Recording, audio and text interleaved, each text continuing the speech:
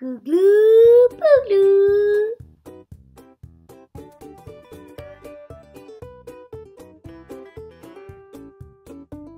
Hi everybody!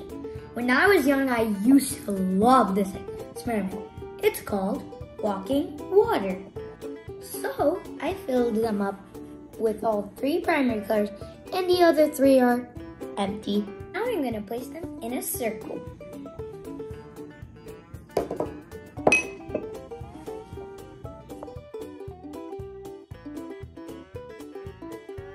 We need some rolled up piece of kitchen roll or paper. So let's do it. So first, go like 1.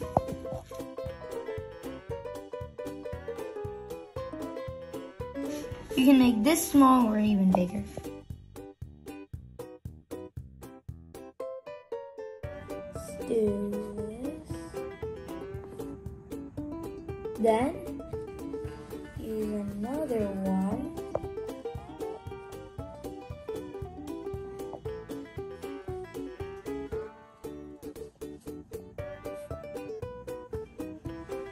That's good.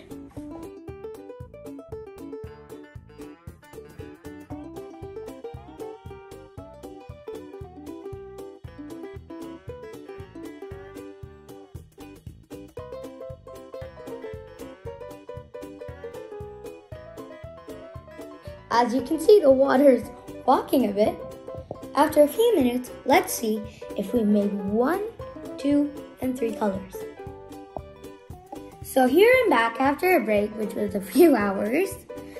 And here it is. So these colors, the primary colors, created the secondary colors. Like red and blue made purple, red and yellow made orange, and yellow and blue made green. So, I call this the walking water experiment, but do you want to know what's the experiment principle? Well, come on, let me show you.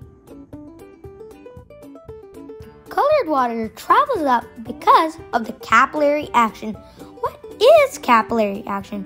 It means the ability of a liquid to flow upward against gravity in narrow spaces, and because of this action, water moves through the roots of the plants to their leaves.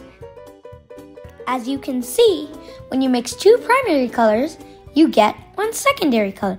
Say for example, red and yellow made orange. As you can see on this part, the water's staying. Even though it's still a bit wet, water's not. Thanks for watching, and also show your support by subscribing my channel and also following me on Facebook and Instagram. Bye bye!